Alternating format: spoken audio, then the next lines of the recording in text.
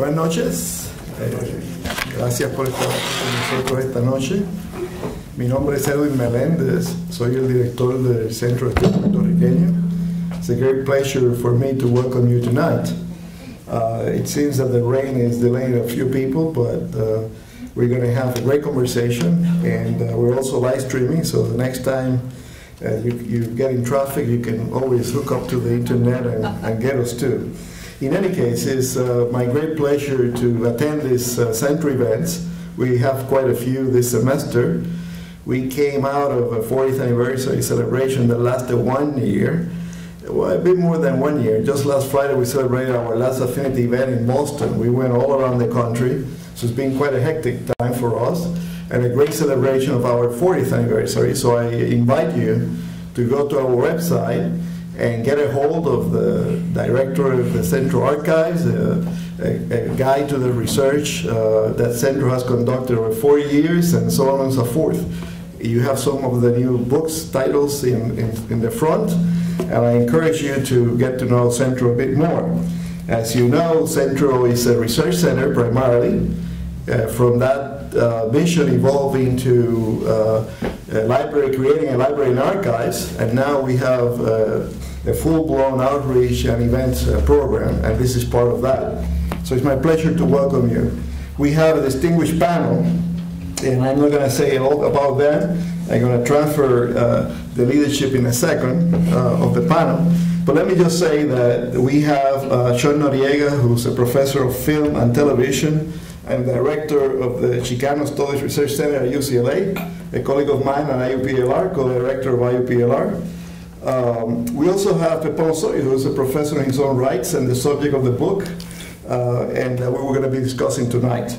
And lastly, but surely the person who's going to help me out here is Jennifer González, who's a professor of history of art and visual culture at UC Santa Cruz. She also teaches in New York. I forget where, but teaches in the program for independent studies. In the Whitney Museum. Okay, and you're going to say a few more words about them and about yourself. So welcome the panelists, please.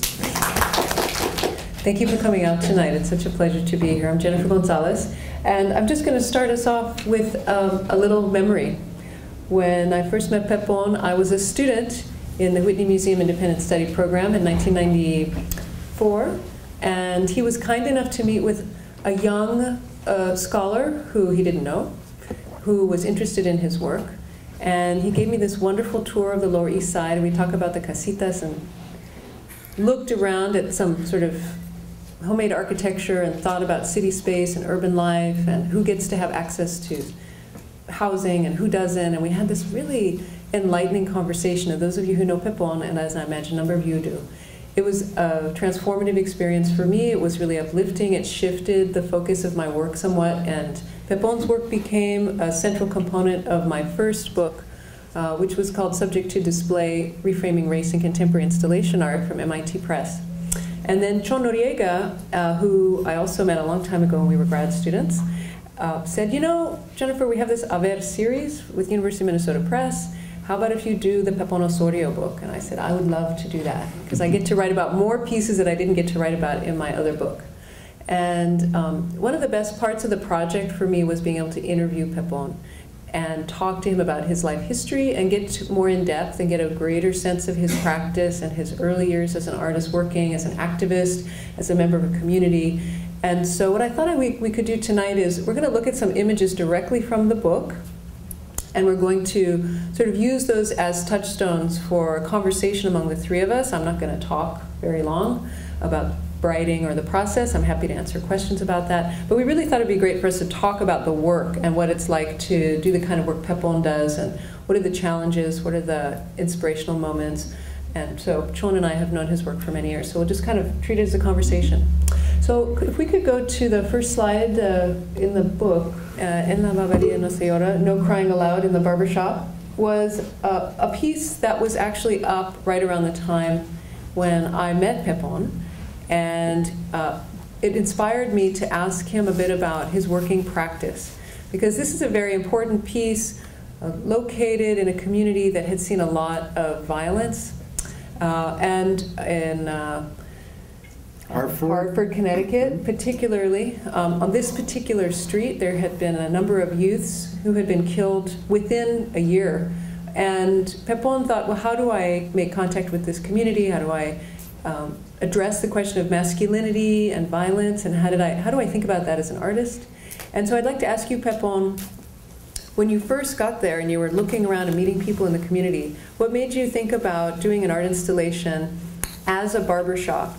Because this was a real interesting radical break for an artist, in any case, to do this kind of show first in a public space and then to pick a barbershop. Can you say a few words about this piece? Sure.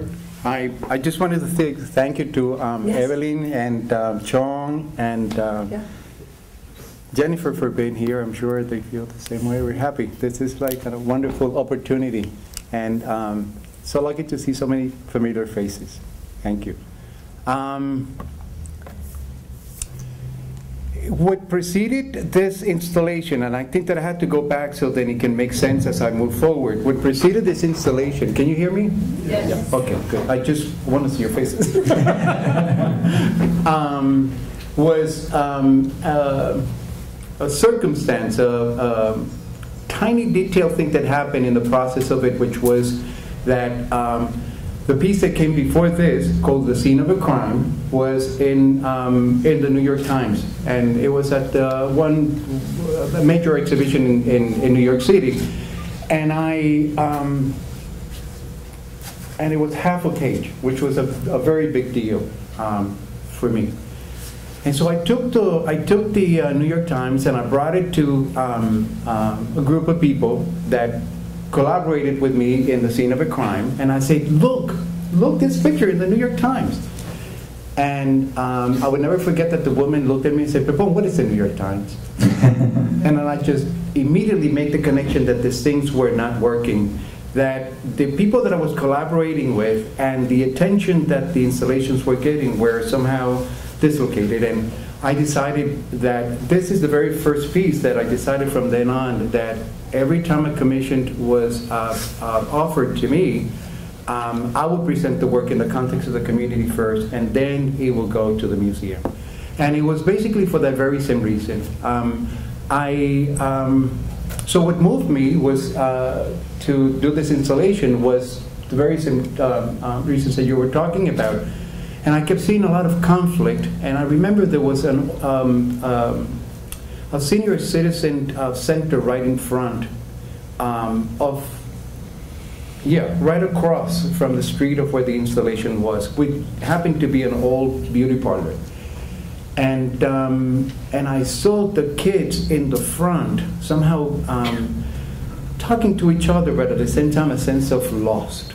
And then I just started to gather the guys, the older man from the senior citizen, and the young kids to talk, and that's how it all started. And then I realized that our identity, and somehow as much as I want my work to be about others, it's really about myself. And I don't have a big ego, but but I tell you that at the end, the full circle, it just when you realize and you're in the middle of the mess, you realize that this is about me. This is really about me. The whole issue was about confronting, I usually use 2 or 3 theories based on real life, and it was about race and being a Puerto Rican of African descent. That's all of us, but anyway, coming from that place. And at the same time, remembering, during the process of my work, I've always have these childhood memories that come into play, and somehow they position themselves in the center of the production. And I remember my father taking me to a barbershop, and he wanted to give me a haircut. I mean, take me for a haircut, and he was very proud, and I was supposed to be making him very, very proud. And the guy didn't know anything about curly hair, and he did a terrible job, and I cried my eyeballs out. That's all I remember. And my father was somehow disappointed and couldn't understand at many levels what was going on, but I was really crying and very upset about the whole situation. And I just finally told my father, I was 5 years old, and I told my father, you know, he doesn't know how to cut my hair. And it surprised him. But at the same time, this is what is called no crying aloud in the barbershop. It's this imposition of machismo, it's this imposition of this ritual that we men go through without looking at ourselves three-dimensional. Actually, just looking at ourselves flat. And also the invisibility of some of the prominent Puerto Rican men in that community who are not noticed. And so, as you go in, well, you can see them on the on the left-hand side as you come in. All those pictures of men. So the work is a magnet, actually, but at the same time, it's a sort of a translation of that very same moment that everybody relates to in the community. Can you still hear me? Yes. Okay. Can we go to the next image? Oh, and by the way, I have video of the opening of the barbershop. Why don't we go ahead and go back to the video of the opening? Yeah. And it's the second one. There you go. And so what I wanted to do at that opening for the first time was to bring together the people who, museum curators, with the people who were the local and the residents and the people who controlled that neighborhood and that area, and both politically and socially.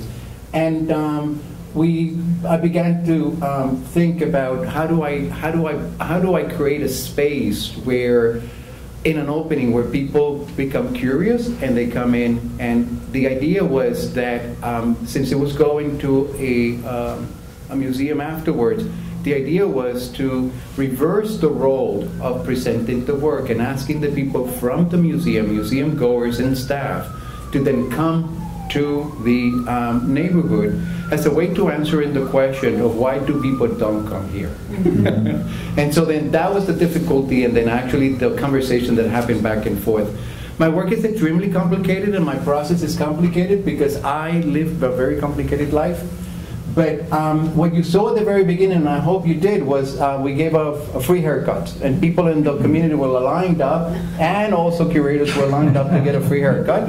But I also broke 3 huge Baron Dandy, is that what you, the cologne, men's cologne, oh, yeah, in the front, and everything smelled like really challenging men presence, and it was about creating a presence there that spoke of class and also masculinity. The conversation in the community is one of affirmation, and it's one of relating to it. As I said, the process is extremely complex because I looked and I buy within a 1-mile radius of that place, and I hired, in terms of the employment, and hire the people to work with me who work in that community. So it's a little bit more complex than that. At the end, the discussion about the place of contemporary art within the context of tradition is the one that always stands out. Like, where does this work fit in the tradition, in my tradition? People are interested in very much engage with the objects. In the museum becomes, or the gallery space, exhibition space, let me put it that way, becomes a little bit more of a clinical situation, where the work is actually seen, and the work is seen, but there is a certain degree of separation from it, where you have to behave in a certain way, where people need to react to it in a certain way, and somehow it's framed within some sort of like a middle class mentality that often offer that opportunity of where I am and how I am in relationship to the work. Now, in the scene of the crime, because this is a really pivotal shift in your work, but also I think an installation and the debates taking place about artists going out into a community and then ultimately situating the work in a gallery space. In Scene of the Crime, you kind of play with that in terms of the police tape blocking out a place you can't go into anyway because of museum protocols. That's right. In fact, actually, I wanted to come back to this image because you wrote about this one in the book. So what Pepon did, which is a really innovative first time that I know of an artist doing, he actually invited real detectives. He had met some detectives through working as a social worker for children in the Child Victims Unit. And he had met some actual detectives in that process. And he said, you know what I want you to do? I want you to come down to the Whitney Museum, and I want you to investigate my installation. I want you to come in and treat it like a crime scene. I want you to dust for fingerprints. I want you to put up police tape. And they did. And so it was really the first time ever that someone had real detectives come and investigate an artwork rather than a museum where an artwork had been stolen, for example. So can you say a little bit about your decision to do these kind of unorthodox crossing between communities and how that figured in this piece and any of the other pieces? Well, I think it's a very intuitive kind of a thing. It's really finding ways of feeling comfortable in a place. And the idea was that I always make associations between, I've always think that the register in a museum, it's like my grandmother. And this might sound crazy, but it's true. You go to my grandmother had every single document of what happened in the history of our family.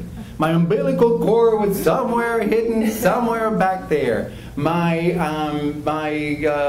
mother's, wedding, this and that, were on the china cabinet, And I always associate registers in that way. Registers. I always associate curators with all the different roles. So what I wanted to do was then at that point, because I felt that I was so removed from that reality, which I still are, removed from that reality. I wanted to bring the people that I felt that had contributed to the work, and that also wanted to bring people that some creative leverage in terms of communication and understanding of the work. So when this happened, that the guys were there, actually it was the same day of the World Trade Center, the first bombing on the World Trade Center, very same day, they came over, and then it was the director, David Ross, the director of the museum, on my right, the curator for the exhibition, Elizabeth Sussman, and I think that Lisa Phillips was somewhere in there, and then the register, and the two detectives. And then they coming in, and I'm looking around, I'm going like, yeah, this looks like the reality that I live. And so they come in, they walked in, and the register starts acting up and saying, no, you can't get into this, like, leave him alone, he knows what he's doing. And for me, it's about creating a leverage between these two practices. Creating a place where I can feel not only comfortable, but I also bring knowledge from a place, and that is not necessarily reflected in the museum. And these guys were really, really knowledgeable. Of course, they ask me all the time, And then that's the other thing, as an artist, going in there and try to convince them that I'm an artist, and trying to convince them that I'm not using this knowledge that they're passing on to me to make a crime that is really an art installation. Because I'm just like, if you use a nice pick and hit someone, and it's like, how does the blood flow? And the guys were like, what's going on? And I'm like, no, really, it's for an installation. What's an installation? Then I just get into all these things, and by the end, we know each other pretty well, and then, that's what happens. I just open spaces for an open path for people that have knowledge to go into those places that I feel are somehow rigid. Right. And unfamiliar from both sides. Yes. Unfamiliar from both sides. Joan, did you want to go back and talk about a couple of those pieces we passed, or should we move? Well, a little bit more about this. It's a fascinating piece because it was in the Whitney Biennial in 1993. This was known as the Identity Biennial, and was largely dismissed precisely for a fairly large inclusion of women and minority artists. Mm-hmm. And I think you and Daniel Martinez in some ways became the poster children, as the bad poster children for a certain type of work.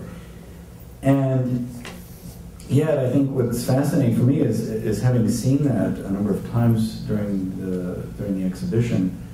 It's a very thoughtful argument about cultural imaginings. Mm-hmm. Do you take this as an ethnographic display of an actual Puerto Rican house, or as a combination of the actual with the imagined? And then outside of the installation on one of the walls is just a row of what they used to have back at this time, 20 years ago, videotapes of all the Hollywood films that stereotyped Latinos as... Particularly Latino men. With comments of people. Yeah. Because there was, So right, Pepon had interviewed men and said, what do you think about these films? Yeah. And they would say, well, we're always shown on these films as aggressive and violent, or we're always depicted as criminals. And these quotes were also on the videotapes.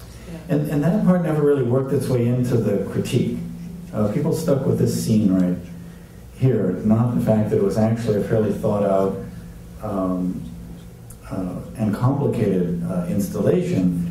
They, in some ways, took the one part and that imagination as the totality of it and stayed within it. Yeah.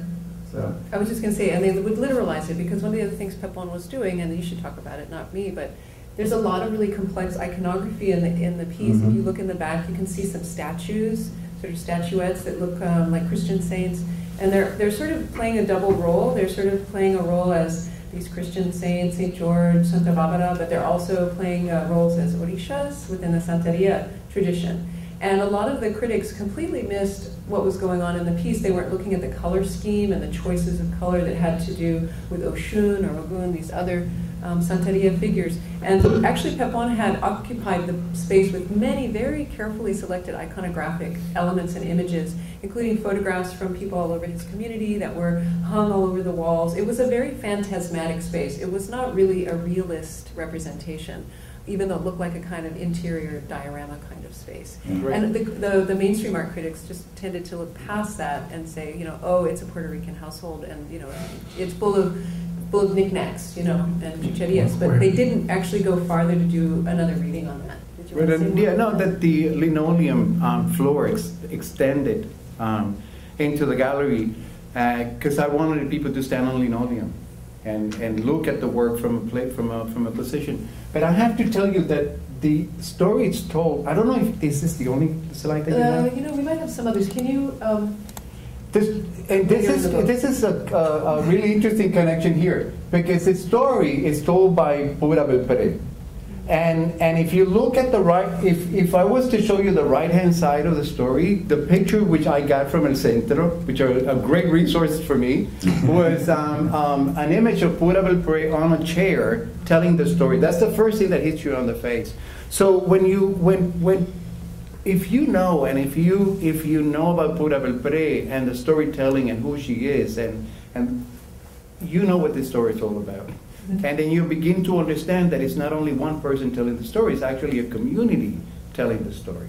And so that was also missed. I wanted to show you you would never be able to. No, but this is the lady that I gave the New York Times to. Yeah. The one who said, that's her.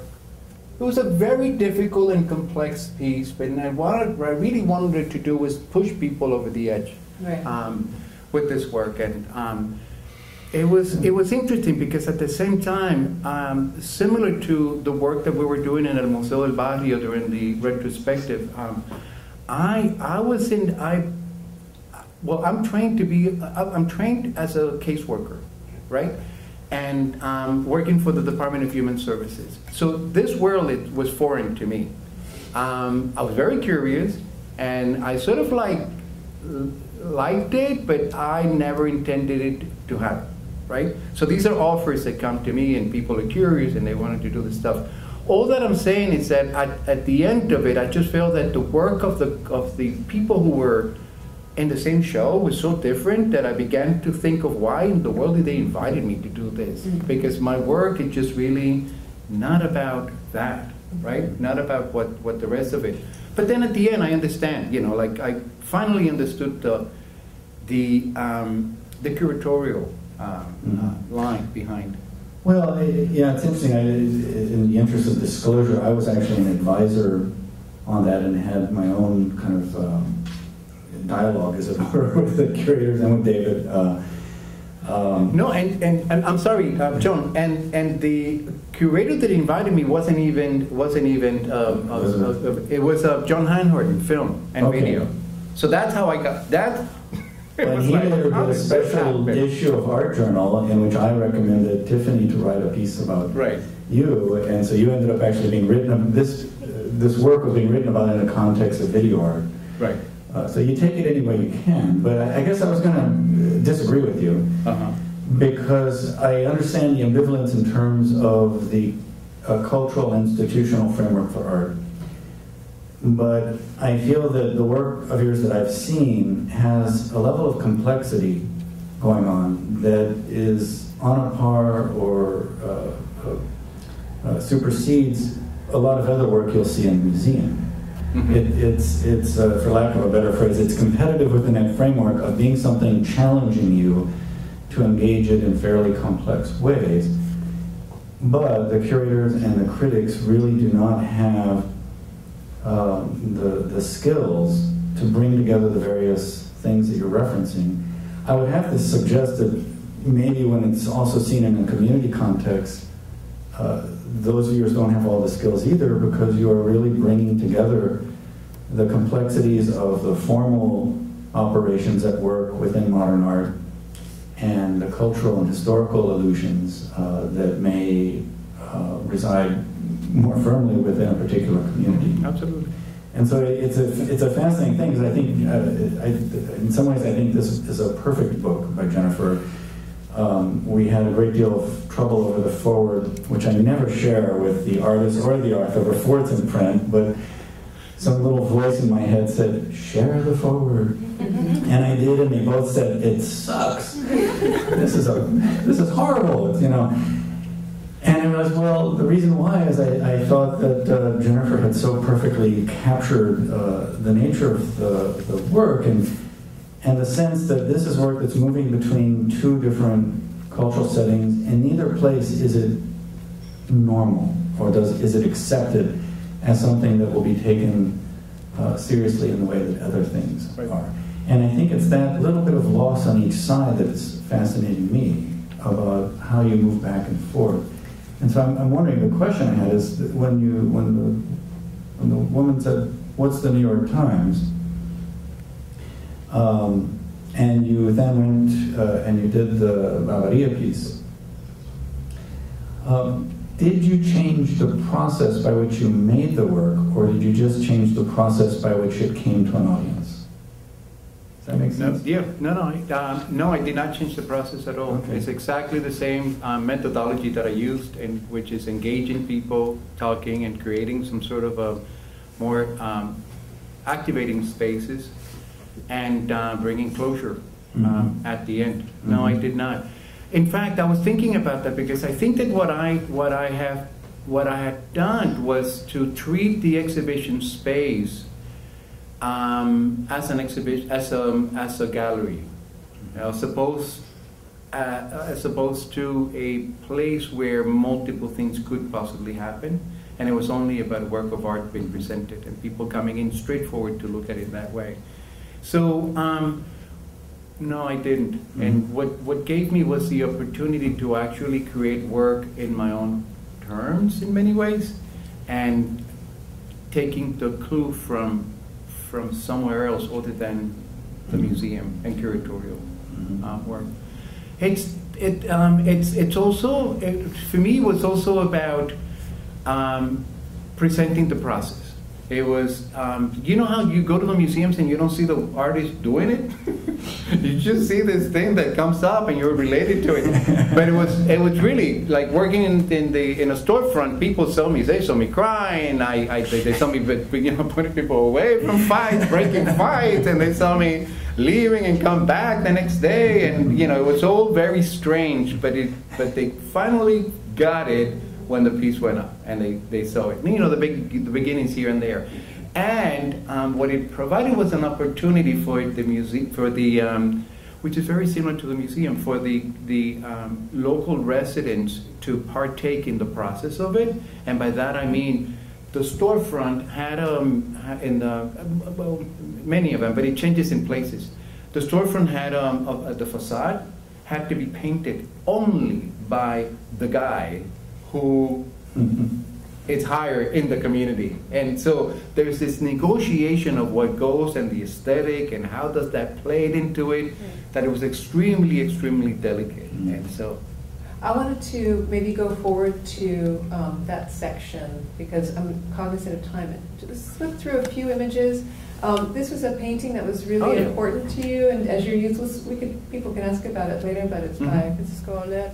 And he's it was partly because it was an engagement for you with a Puerto Rican cultural condition, hierarchy, and the central figure of the man who is sort of the beggar with dark skin in the center, but there's all this sort of interracial condition. But also the thing that you told me that really struck you about it was what a scale sort of project it was, and how so much was involved. Everything was there. The people, the animals, all the different class members. It was as if it was sort of a totality, right? And that it really moved you and inspired you to think about, oh, what art could be. Mm-hmm. Not only what art could be, but what we can contribute. And I think that one of the, there's a part of me that it's always somehow will have to come to terms with the fact that I wasn't here during the 60s, which was primer time for Latinos. And I came in 1975, right? So I lost a lot of understanding of that, and I was in Puerto Rico at that time. But when I came in, I realized that Latinos were celebrating during Hispanic Month, right?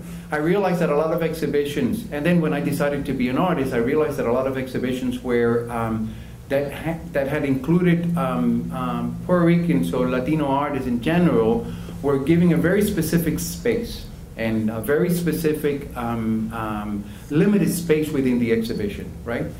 And not curated by Latinos, but I'm talking about curated by mainstream and other people. So it's always like this thing that it was adjacent to, but not really part of, but yes, because we had this obligation to deal with it. And I responded this way. I responded like, I'm going to work big, and I don't care if you don't want it, you know. But you're not hiding me. And it just this really, what I think is courageous now, but at the same time, it was like uninformed. I had like no clue of what I was doing. But at the same time, I was just stubborn. I was like, I don't want a little corner on the thing. You're not showing me big time. And that's how I just didn't negotiate that. This is just a... This is your first show. This is your first show. Can you go on to the next slide, please? My mother and father used to change furniture every month around the house, and there you go. Yeah, La Lupe. Right. So these are just images from Pepon's childhood and some pop culture that was an influence. But let's go ahead on through. I wanted to stop here for a minute because I think this was a really important moment, right? Absolutely. So, want to say just a couple words about your involvement in this? Yeah, this is, many of you know Evelina Antonetti. She was a mentor of mine, and I worked at the United Bronx Parents Daycare Center for many years, and I met her and met her sister, her daughter, and the whole family were very, very close. And my aunt, who I came here, well, you know, I got to tell a little story before that, and I know we don't have any time, but I'll tell you. My aunt, the reason why I ended up here was because I wanted to come to meet my aunt, who wasn't really my aunt. I just was a made-up aunt, and someone who came to visit to Puerto Rico, and when she got to the island, my father said, "Oh yeah, this is your aunt," maybe like a second or third aunt, and I just thought, "Whoa, New York City, that's where I want to go, so that's my aunt." And my aunt was an activist. Ana Enrique was an activist, actually, who brought me to meet Evelina Antonetti. And so that's how it all started. Right in front of the daycare center, where they were filming Fort Apache. I don't know if many of you, well, I'm sure that all of you know what this is all about. And Evelina grabbed me by the hand and said, "Do you want to know about protesting? La protesta, let's go, let's do it." And so I was one of those people protesting there, and I'm just sitting in the middle of it, and it's all making sense. It's all starting to make sense. Why she went to the central office and dumped all the lunch bags from the kids in the summer. It all started to make sense about the inequality. And so this for me was an important moment, was a really, really important moment where I realized that I can speak back, and then I realized that I can dare. And so that's where all this stuff comes from. She was an extremely influential woman. Very powerful woman. There's just another image from the protest. Okay, so also very influential woman, Marian Soto, your partner, your wife. My wife, for 25 years. And congratulations. And a performance artist who you met and worked with on set design and performance in the early years. This is Cocinado, the kitchen, where you did a live building of a kind of casita in the middle of the stage, and there were chickens and other things that ended up winning you all a Bessie Award, right? For set design. Right. Do you want to say a little bit about, maybe just generally, we have a couple more performance images about how performance affected your installation work and how set design sort of affected your installation work? This precedes the rest of the installations, and I think that the theatricalization that you see in my work comes from this experience. I think that in 1985, it must have been 1985, I was going to several places in Soho, looking at the galleries and looking at the stuff, and I never felt connected to it in many ways. And I was also looking at the 5 general guides, Julian Schnabel, the white guides who were presenting work and had control over the entire movement in the 80s. And then I felt that I was not somehow there with it. I just felt that the more work that I sold, the more that I had to talk about some other stuff that didn't relate to me. And not that I had any dreams of being in any gallery at that time, because I tell you, up until this moment, it's like a strange world for me. But I decided for the next 5 years, before Susana Torroya Leval invited me to have an exhibition at the Museo del Barrio, for 5 years not to show work in any exhibition space. And so what happened was that I spent a lot of time presenting work in performances with Marian, in alternative spaces, and looking at the performance space as a possibility of that very moment that I have always been interested. It's that very moment when you walked in and you see something and it really clicks, and you only have, you know, a couple of seconds to deal with that, and then afterwards, you know, it's different. So the performance, the performative qualities, the theatricalization, that moment, that magic, began to influence my installations. Next slide, please. There you are. Yeah, we're right here. That's right. I like. Can you tell me, because I never knew what it was, since I've got you right here, what is the Puerto Rican traveling kit that she's holding in her arms? This is Estela Morales Amaral, who is a graphic designer. This is at the Whitney at Philip Morris, and the Puerto Rican traveling kit. It's it was a test where the audience will come in and then had to define whether they were Puerto Ricans or not by this traveling, and it's also Okay, great. Like migration and newness and all that. Right. Where are you? Where island you come from? Right. Do you know what Café Bustelo is? Stuff like that. And then they share with everybody else, like, no, you're not Puerto Rican. Yeah, that's similar. Yeah. And I perform in some of the in some of the collaborations. Okay, so I'm sorry the slides are a bit stretched out for us. They should be, that's the way the screen is right now. But so the bicicleta was an important piece because it started off as a prop and became a sculpture, and it had these 2 lives. Part of a kind of move into using this encrusted object for you, and also choices of specific objects. And once again, a lot of times the mainstream critics would say, oh, it's like hyper decoration and Baroque, which it is, it's those things. But they weren't reading all the little tiny choices that you were making about the palm trees and the men and the way in which the whole bicycle ends up standing for the island, and all of the little sort of details in there that I really fell in love with when I saw your work. Because I said, oh, actually there's a whole story going on in here. This is a landscape, actually.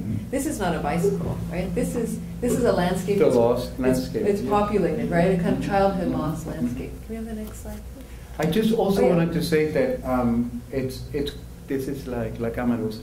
It's quite interesting that also the curator, I mean the critics didn't notice that this is one of the, and correct me if I'm wrong, the people who were here at the Museo del Barrio at that time, but it's one of the very first exhibitions that that presented work that had been in the context of theater, and now it's seen as an object, as a work of art. For example, Robert Wilson, whose work can be in the theater at the same time, can be in the gallery space.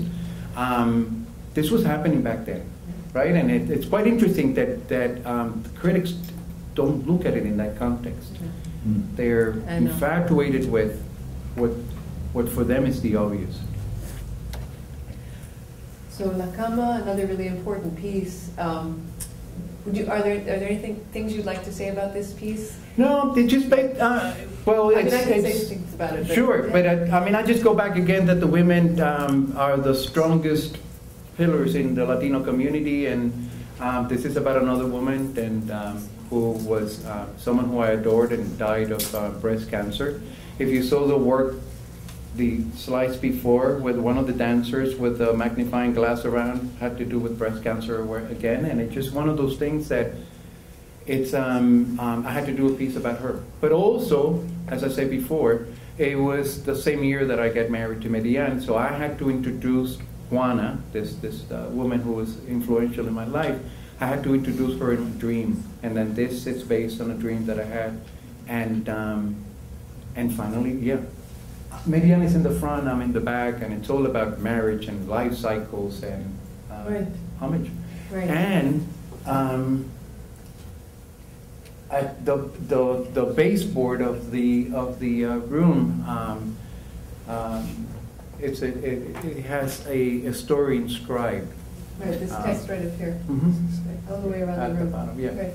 Which is talking about the dream, but what Juana said to me, which I was never able to understand until recently, was at the end, she said, "She come la chun," in the dream, actually.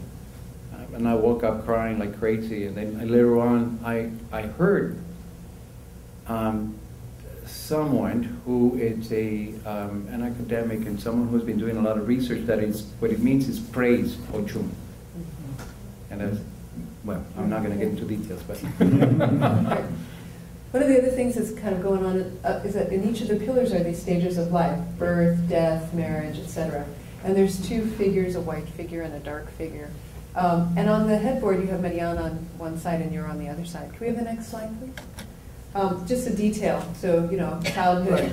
And one of the things you were doing, too, in terms of kind of a critical race practice, was taking these plastic dolls that were always pink and so forth, and painting their skin other colors, to try to really engage critically with the way this hegemony of whiteness, you know, perpetuates itself, and to sort of switch it around a little bit. Can we have the next slide? Which makes sense for the Whitney biennial piece and transforming that space. Right. Exactly. And this is you on the back of the headboard. So you saw the front of the headboard. This is you on the back of the headboard, surrounded actually by some pretty interesting objects that are all about kind of masculinity and community. So there's male dolls as well, whose skin color you also changed, and then cigars, and little bits of garlic for protection, and then these spots, black spots on the white ground, which after research I figured out had a little bit to do also with the Yoruba tradition, which has to do with stages of transition. So leopard spots means moving from one stage to another stage.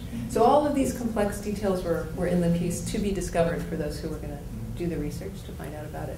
I think that at that time, the discussion of race, the discussion of identity was one that was central in academia and central in several places that I shared. And what I was interested in and still interested in doing is translating that visually in a way that connects to a lot of people without necessarily having to more to deal with it from a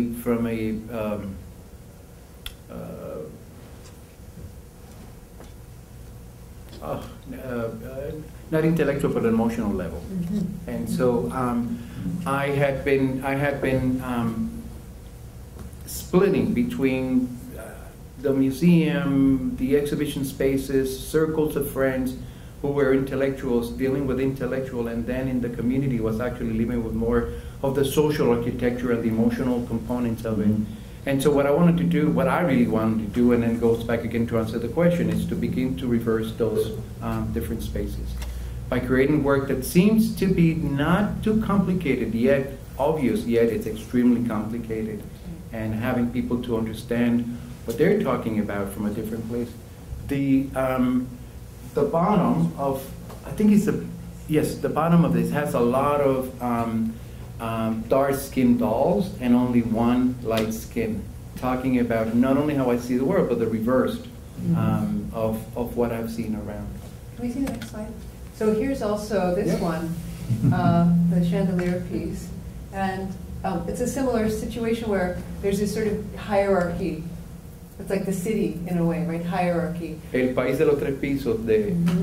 And at the top you have all these light-skinned dolls, except the one dark-skinned doll with the pava. Oh, she just has dark hair, right? With the with the hat, the pava hat.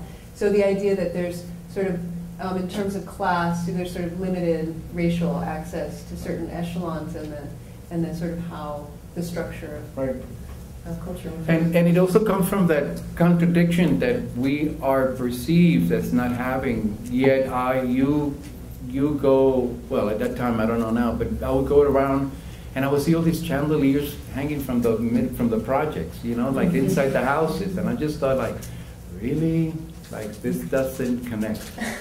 And so I really wanted to take that and bring it to light, so people can see. Yeah. Let's move forward to through a bunch of slides to get to some more recent works. These are a couple more images of scene of the crime, whose crime. And once again, there was a camera in the space, and it was sort of about whose crime is it that Latinos are considered violent? Isn't it the crime maybe of the film industry, right? I mean, whose crime is it that we keep seeing Latinos effectively projected this way into our culture? So there was a movie camera, movie lights also in that scene. Can we see the next slide, please? And here you see the videotapes we were talking about a little earlier on the left-hand side. The way the linoleum comes out, so people who don't usually have to stand on cheap linoleum had to stand on it, right, to see the piece. It's like, come to my world. All right, next slide, please. Oh, this is the dining table that was also in that piece.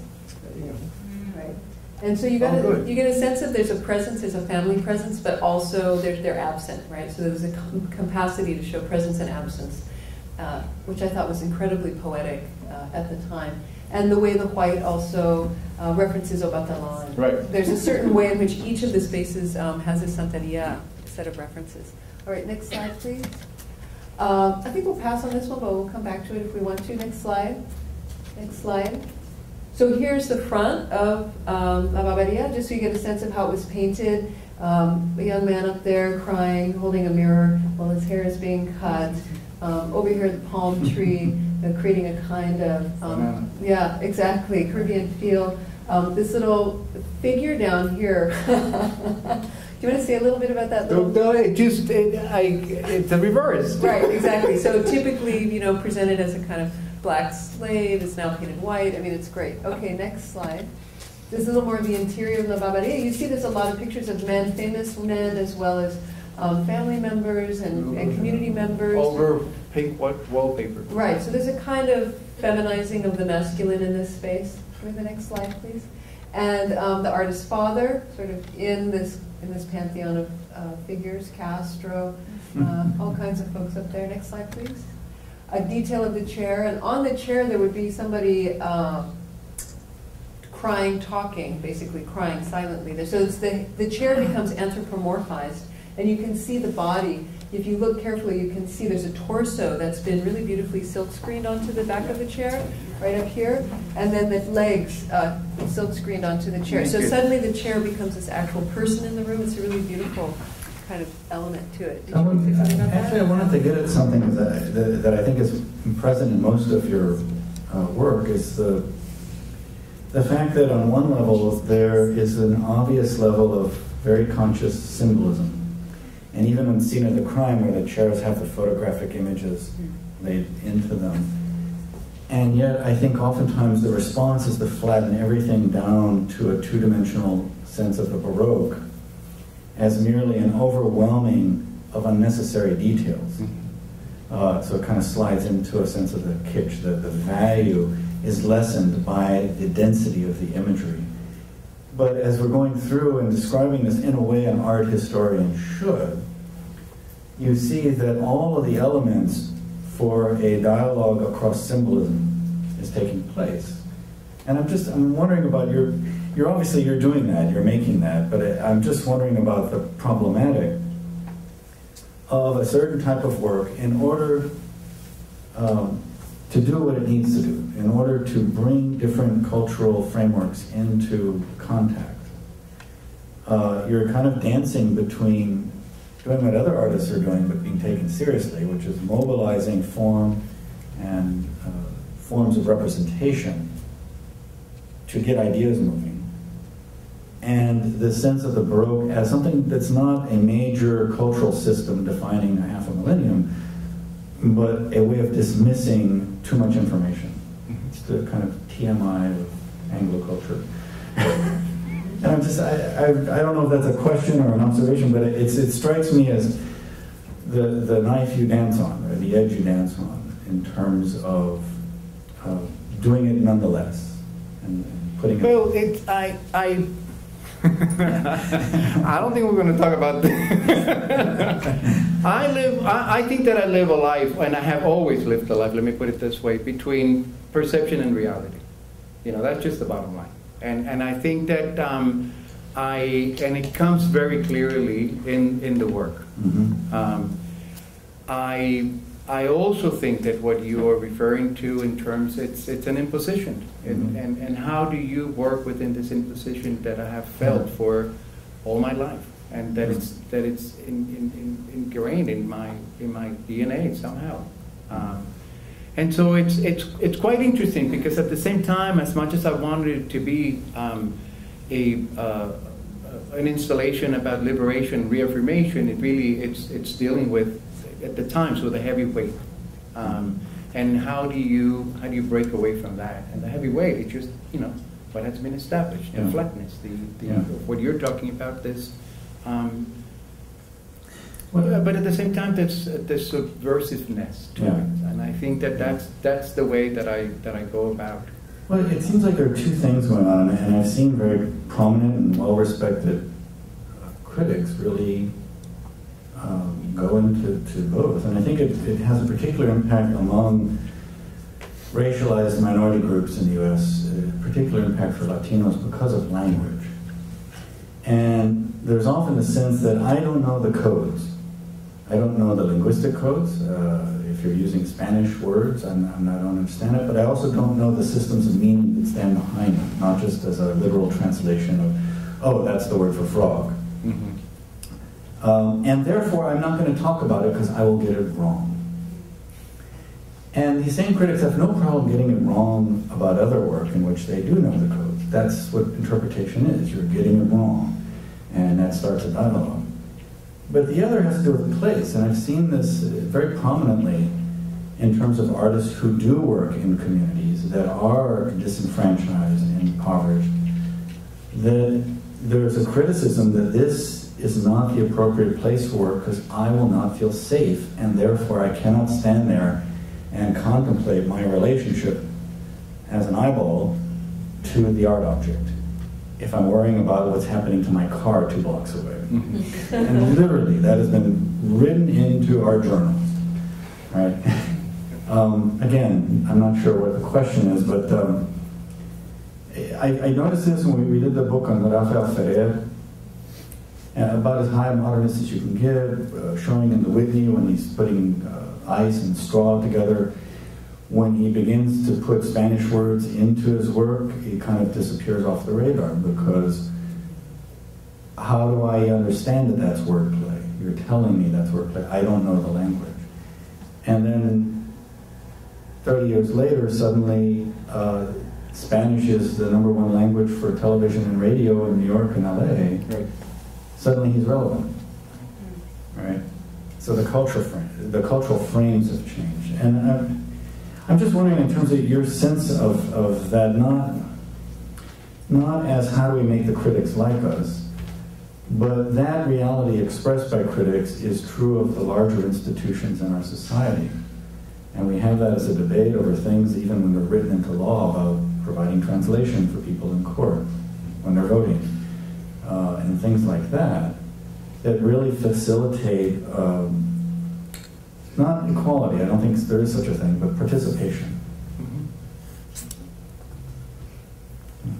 That's the reason why the book makes so much sense. I know. Well, she said it all. Wrote it, but it's. I'm also aware that being a Latino, it's artist and a Latina artist. It's a place of vulnerability. Mm-hmm. And it's a place where you feel extremely vulnerable, and I'm always been very cautious of that. It's a place in my work where you open up stories, where you open up a community that allowed other people to see it and make it really fragile, and allowed other people just to come in outside of that place. And so. I don't know if I'm answering the question or commenting on what you're saying, but when you were talking, I was just thinking about the vulnerability that I always feel as a Latino artist in mainstream. And again, with the perception that people have that I'm extremely powerful, I'm just extremely vulnerable in those places because I know what it means, and I know where I stand. Well, it's true for the Latino curators as well. We try to push that edge. You mentioned that with respect to this piece in a community setting, that the vulnerability goes both ways. It's not just with the dominant institutions and the status systems that attach to that. If you're really, and I think you're in the best tradition of this, really working within a community as a way of being the artist, of putting forth a statement that can exist within a very distinct cultural context in which there are hierarchies, there are procedures and whatnot, that you're going to be very vulnerable there as well. And as you mentioned, I mean, it sounds trivial, but the sense, well, you have to have so-and-so paint that. But that also becomes the moment where you have to give up some degree of control in order to actually have authorial control. And so it's a kind of dance between you and that setting. Well, it's vulnerable, but it's also strategic, I'd like to say. Because, for example, the recent piece you did in Williams, at Williams College, which had to do with the sort of class difference between Williams and North Adams, and the way those two communities live side by side and yet are so economically different from each other. And I interviewed some of the people that work with Pepon, because I tried to go around and interview people who had then been affected by his pieces or had worked with him, and was able to find some. And it was really moving to me to hear the curator at Williams talk about the fact that your pieces, your working method was about putting people in their own vulnerable spaces. So you have this sort of wonderful strategic warmth where you invite everyone in and say, let's have a conversation. Oh, and isn't it interesting? And what's your, how do you feel about the space? And how do you feel about the space? And how do you, and the conditions of dialogue bring out tensions that are real tensions in the community. And then the piece ends up being a site, as it were, to work those. The conversation in the community is one of affirmation, and it's one of relating to it. As I said, the process is extremely complex because I looked and I buy within a 1 mile radius of that place, and I hired, in terms of the employment, I hired the people to work with me who work in that community. So it's a little bit more complex than that. At the end, the discussion about the place of contemporary art within the context of tradition is the one that always stands out. It's like, where does this work fit in the tradition, in my tradition? People are interested in very much engage with the objects. In the museum becomes, or the gallery space, exhibition space, let me put it that way, becomes a little bit more of a clinical situation, where the work is actually seen, and the work it's seen, but there is a certain degree of separation from it, where you have to behave in a certain way, where people need to react to it in a certain way, and somehow it's framed within some sort of like a middle class mentality that often offer that opportunity of where I am and how I am in relationship to the work. Now, in the scene of the crime, because this is a really pivotal shift in your work, but also I think an installation and the debates taking place about artists going out into a community and then ultimately situating the work in a gallery space. In Scene of the Crime, you kind of play with that in terms of the police tape blocking out a place you can't go into anyway because of museum protocols. Mm-hmm. That's right. In fact, actually, I wanted to come back to this image because you wrote about this one in the book, out in this kind of material space. Can you say something about people who inspired you to that method, or? My curiosity for the social architecture of spaces, you know, and places, informed that as well. The experience of Evelina Antonetti, the experience of Ana Enrique, the experience of all these women who were extremely instrumental in my work, and I just thought, you know, it's like, that matters. Right. And so, holding that up. Yeah. Well, one of the early pieces where you did that was Badge of Honor, right, which was a really moving piece, and the Smithsonian collected it, and it's a piece about they did the Kaleidoscope exhibition. That's right, the Kaleidoscope exhibition, and it's about a son whose father is in prison, right, and their relation, and you went to the father and the son, and you said, can I videotape you? And you worked with a video artist. Irene Sosa. Yeah, Sosa. And Irene Sosa, and she and you strategically found a way to have the father ask his son questions, because he was in this maximum security prison and he couldn't talk to his son directly. And then take the tape to the son, and then have the son see it and ask his father questions at the house. And then, can we see the next slide, please? Then in the installation, next slide please, you put the prison room next to the son's bedroom. Next slide please. And you get a sense here, then the father is speaking in his cell to his son. And next slide please. And here you get a sense of the whole installation. And time? Oh, okay. Just want to open it to the phone. Absolutely. Do you want to, so anyway, I just wanted to give a sense of this really important piece for Pepon and what it meant to do that kind of project, and when we talked to the family afterwards, how much they had been affected by the piece and their own participation in the piece. So that's just another example of you changing the lives of specific people through this process. Right, and vulnerability at many, many, many different levels at the same time. I have to show the video, there's no way. Yeah, okay. So what happened was that I went back and forth, and it's part of the methodology. I didn't say anything. Just went to the person and told the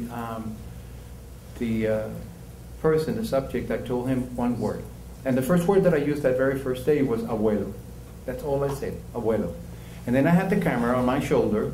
The videographer was next to me, Irene Sosa. I had the camera on my shoulder, somewhere around here, and we just captured the guy. And took that information and that footage and went to the son at his house and played it on the TV and captured the response. What I really wanted to do was to construct this conversation that seemed virtual, but it's very based on reality. And as in the rest of the pieces, I have to say that my work, it's real. There's no fiction whatsoever. But the installations are an interpretation of what I see. And real people, real life, and real stories. And I just wanted to show you just like 1 minute, because this is like quite moving piece, and you will understand why my life is so complicated. Dad, did Abuelo forgive you? Yeah. Oh. He forgave me the dream. Oh, and leave it, because people can imagine that this is him talking about the question you asked me before. Do I think my father forgave me? Yes, he did forgive me. He did forgive me, because in the dream he forgave me. So I would say yes, he forgave me. And it was so beautiful, you know, to see your father after so many years not seeing him. I felt good. I was happy. I woke up happy that day. I was just like, I called mommy up, and I told her, Mama, you know, Hannah had a dream with my father, and it was something because I got to see him. I got to see him, you know. Just seeing him again, it was like, wow, you know. Well, Dad, there is one dream that I had about you, that like I was a cop, and there was like, I was going in with my squad for a drug bust, and you was like the dealer or whatever. And like once we got upstairs, like we caught everybody and like you ran, and I went after you, and then like once I saw you or whatever, like I just stopped, and like we both had our guns out, and you just dropped your gun and I dropped my gun, and then I don't know what happened, we just hugged, and then I woke up. I hear you, Nelson, about your dream, and I think it was a real nice dream. And I want you to know that in this life, Nelson, in order to live a good and straight life, you have to forgive, and you have to forgive, Nelson. Thank you. Well, and so, in a way, that's what I mean about the vulnerability, and also finding my place in relationship to them, which informed the process. Always informs the installations, which then it made perfect sense for the viewer to be in that triangular relationship with these two people as you're standing in front of the piece, and you go back and forth into these two realities that somehow are part of a reality that I live myself. We're going to go to questions now. All right, thanks, Pepon. Thank you.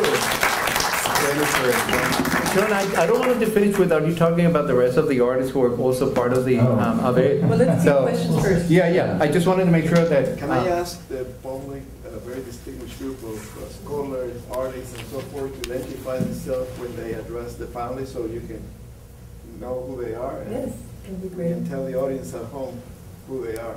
Thank you. There's one behind and then you're next. Congratulations. Beautiful panel. Pepon and I were part of the Centro Advisory Committee back in the day, but I was able to see the Whitney exhibit and the father and son. Maybe you want to share a couple of other stories. One you mentioned to me once where you were, I think it was Beverly Hills, and you were in a house and you were able to line up their whole kitchen with plastic. No, Beverly Hills. Santa Barbara. Santa Barbara. Yeah, I think that was a beautiful little twist to change spaces over there. But I know one thing I'm especially proud of is that you're a MacArthur Fellow. How has that changed your life?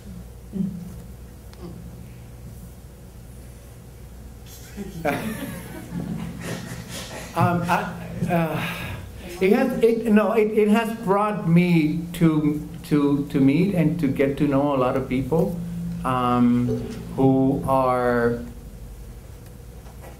outstanding at what they do, and that conversation, it has always been quite important for me. I maintain relationship with few of them, and one of them is Amalia Mesa Baines, a Chicana artist, by the way, and the level of conversation and understanding of the work that she does and the purpose. But it's actually also have moved me to a place of looking at looking at whatever the situation is in a much grander place, in a much bigger place. I had always been concentrating very specifically with a few things, and now it's just like much bigger than that.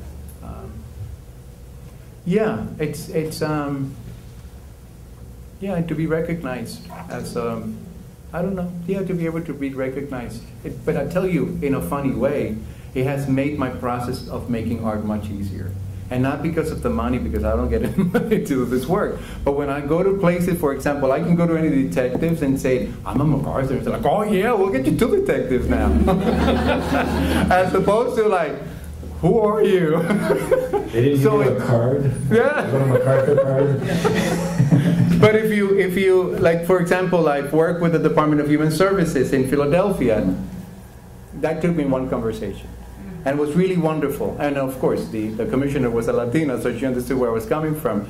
But had I been like somewhere else, and it would just access in ways that has helped my production in many ways. And I think that that.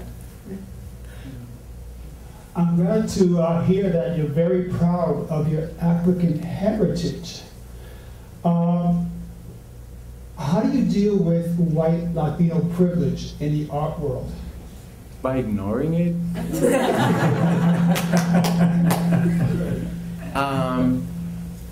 But also by understanding the complexity in which they live and the preferences in which they lived.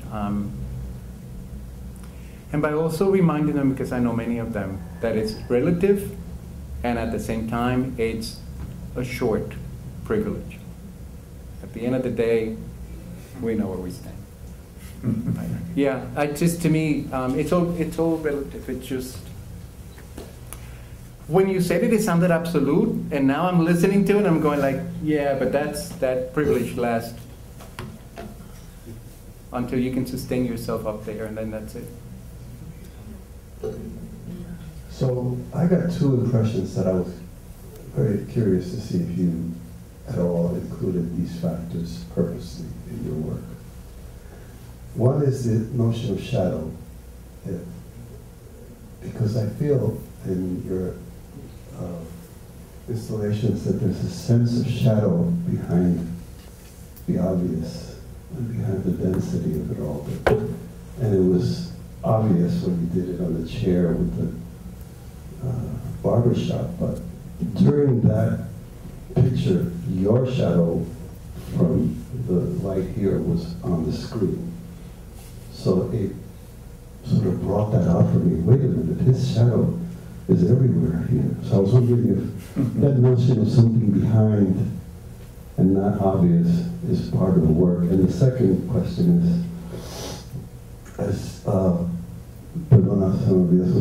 Chon Noriega. As you were speaking earlier about the white and the mainstream critics, I was wondering if the experience that you create at all had something to do with that, in this sense that it feels to me like your installation is almost, it has a quality to it of overpowering you, of taking you in. I used to be a scuba diver, and I've been down in the water 100 feet, and I have felt down there the way I felt when I looked in your installation, like you have to swim in this installation that is so dense, and you don't know what's in every corner. So I felt like I was diving underwater. And I wonder how many of these guys, you're all guys probably, how they feel when they step on that linoleum into that space. I don't feel comfortable talking about the codification of my work, but I'll tell you the depth is extremely present in the work. It's there all the time. And sometimes I associate that with shadows, and that I'll leave it there. The surfacing, the going under, it's an interesting metaphor, but yeah. I'm afraid of emptiness. I'm very much, so it's obviously, you know, fear of the emptiness. Because I come from a family that my father used to buy two of everything. He was in World War II, so he always, we went to the supermarket always as if the war was the next day.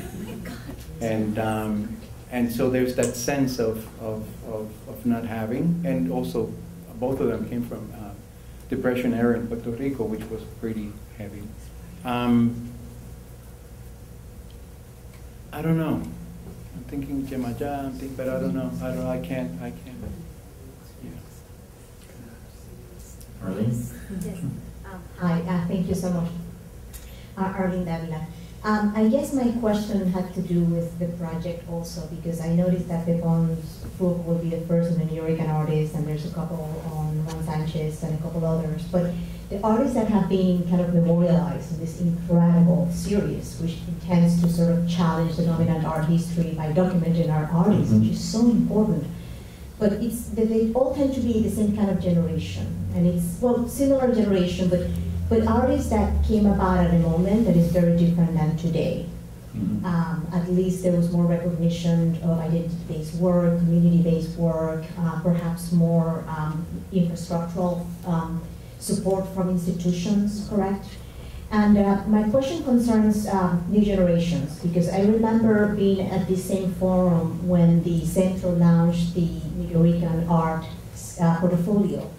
And at that event, there were new generations of artists that got up and asked, complaining that they felt they had no support in the community and wondering what's going to happen. Here we have a whole, I don't know, many of you were here, I think Gabriel was here. I don't know, but I want to interrupt you. I want to introduce Miguel Luciano, who not only I esteem very much, but also it's one of the artists from a new generation of, who I consider, I'm sorry. Awesome. So that's what I do. If you could, besides Miguel, who of course is a part of that new generation, if you imagine what is your vision for new artists, New Rican artists? So that imagine 20 years from now we have new Aber volumes, right? Do you imagine that we will then have 3 or 4 or 5 new artists that we will be memorializing because they got to be as big as you?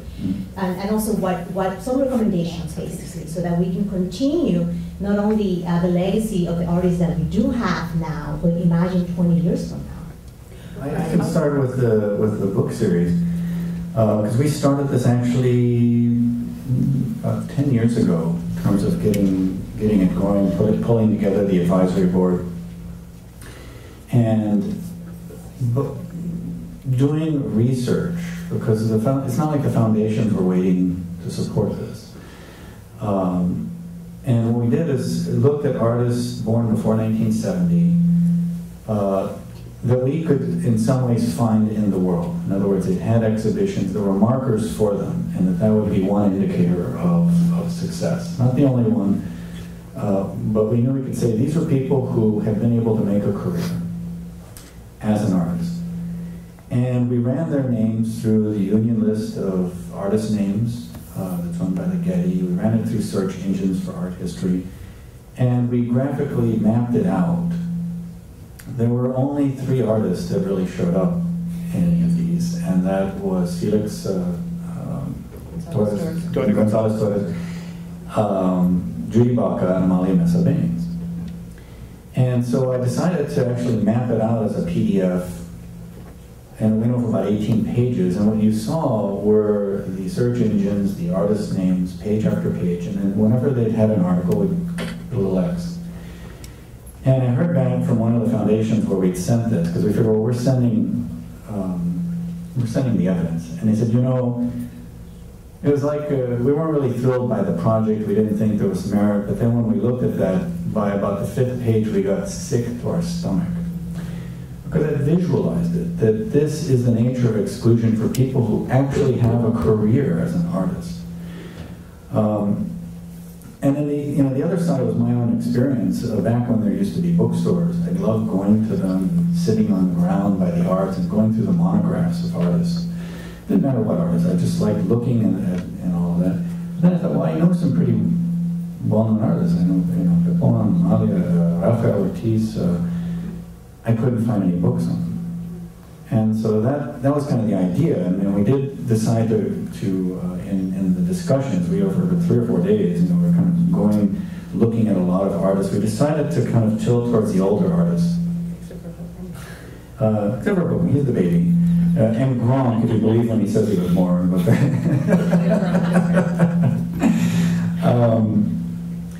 more or less, the older living artists, we had hoped to do a book on Lorenzo Omar. The one person who could have written it was not able to commit within the time frame. At the time, he was almost 100 years old. And so what we did was review the whole list, and I realized it's like any committee, it was starting to get political. And people were saying, oh my God, you know, how am I going to get votes for my person?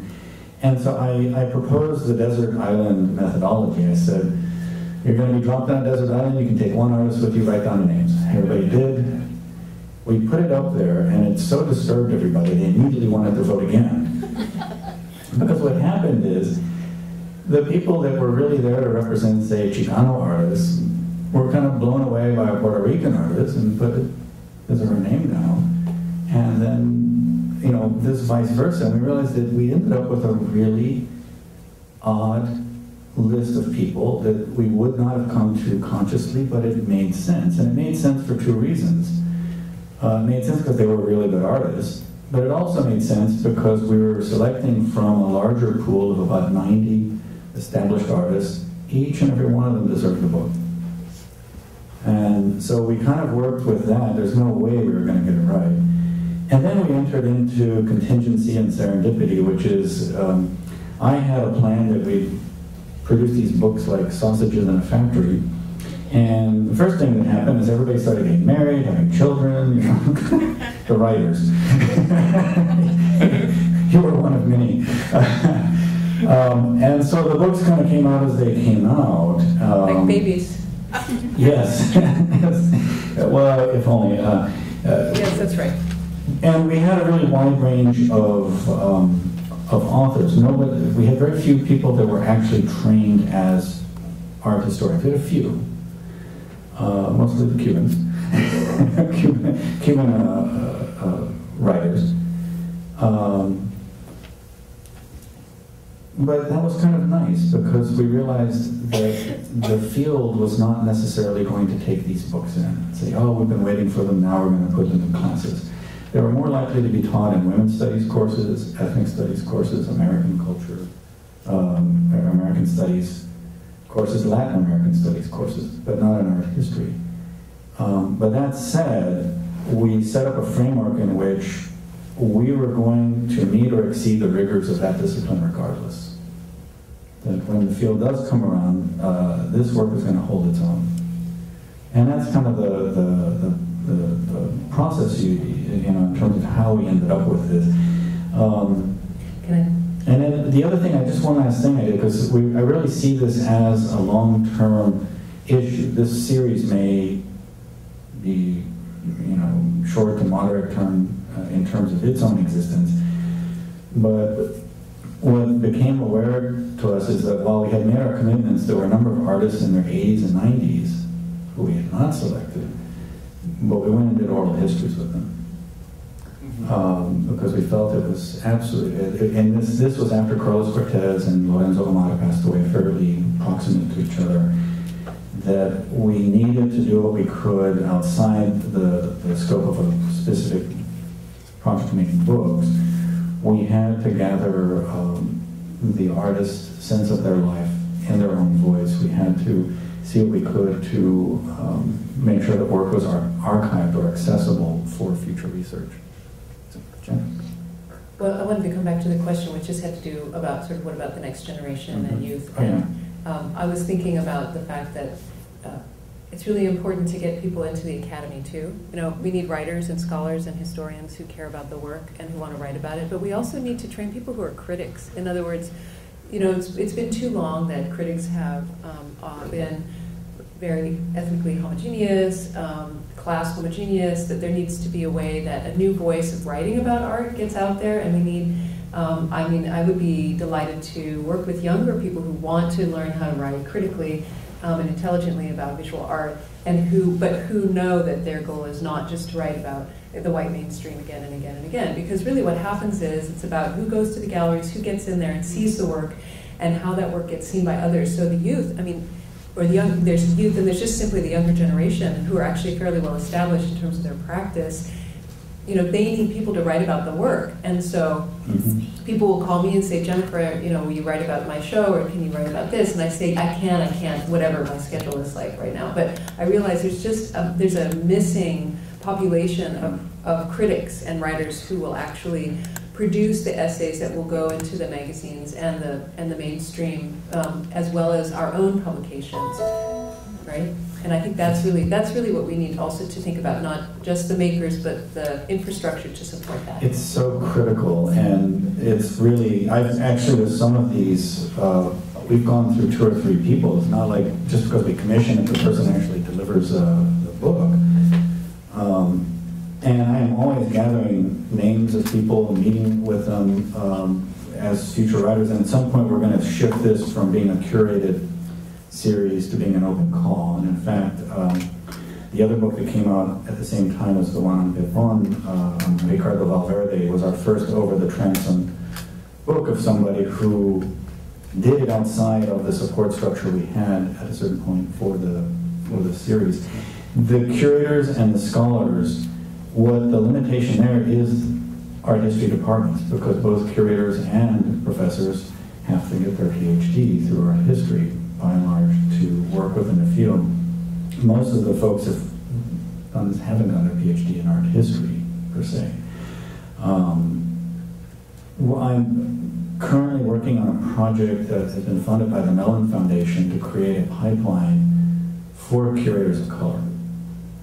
And it's launching this summer, and it's at 5 comprehensive art museums. The Art Institute in Chicago, the Museum of Fine Arts Houston, the LA County Museum of Art, the High Museum in Atlanta, and the Nielsen Atkins in Kansas City. And the idea is to connect students in college in those cities to the Comprehensive Art Museum and as an undergraduate, and get them to understand the curator role as a career option, and to understand the museum in a way that's pretty almost impossible for a summer intern, where you're just doing somebody's paperwork for 10 weeks. And that launches this summer. It's been phenomenal looking at the applications from students, whether they're coming from community colleges or deep research institutions. And the thing that shocked me is something that I didn't think existed, which was that even as sophomores, you have so many Black, Latino, Asian undergraduates interested in art history. They are there. We thought we'd be getting applications from people that had not even declared their major yet. I said, no, I want to do art history. And they're really phenomenal. They have broad visions, and they're interested in whatever they're interested in, which is really phenomenal. Something happens by the time they get to senior year that they are not entering into graduate programs. And I think that a program like this is providing mentorship and credentialing, as it were, that may help break that impasse. I mean, I can speculate about it, but I didn't even know that existed. That, you know, in LA we got almost 100 applications from kids in that region that were all just passionate about art and art history. And you don't see that by the time you get to the graduate level. That's right, they're not there. They just disappear if they don't get into that arena. And then I know of some who do, and it's a tough. It's a hostile arena. It's a very hostile arena. Right. So art history has been a Eurocentric discipline, and it's maintained its Eurocentrism much longer than the other disciplines in the humanities, and only is slowly changing now. It's very behind, I would argue, and it's very frustrating both as a professor to see who's applying and trying to support those students who are applying to come into that.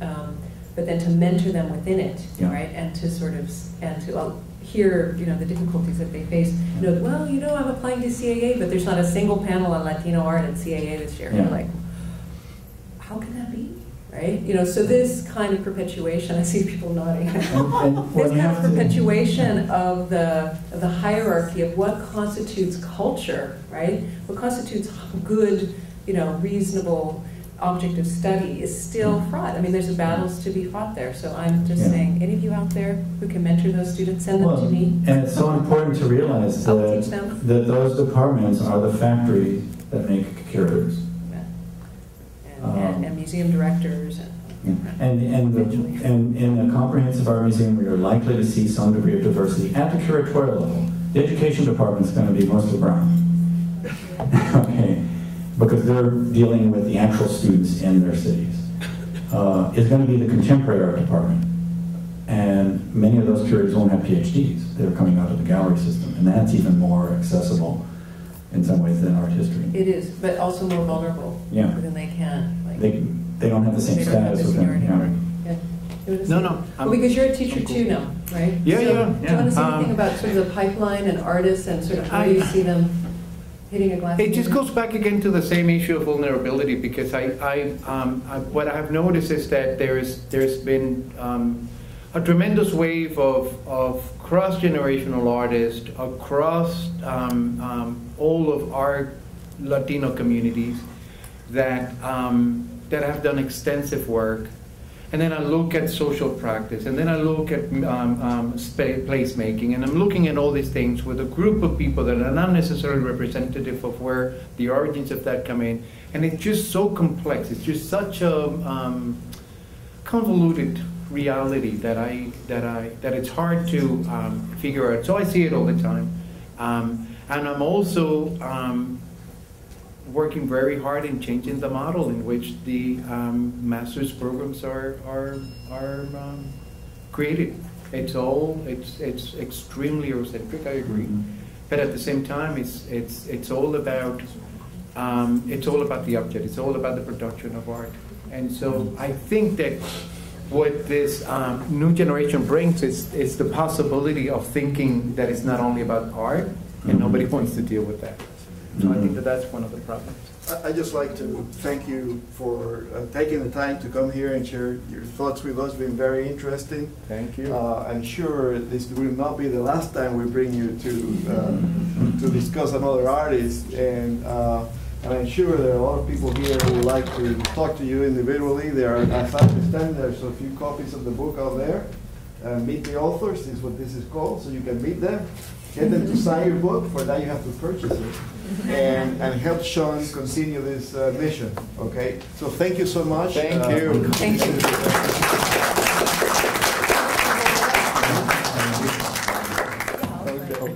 Can you sign mine?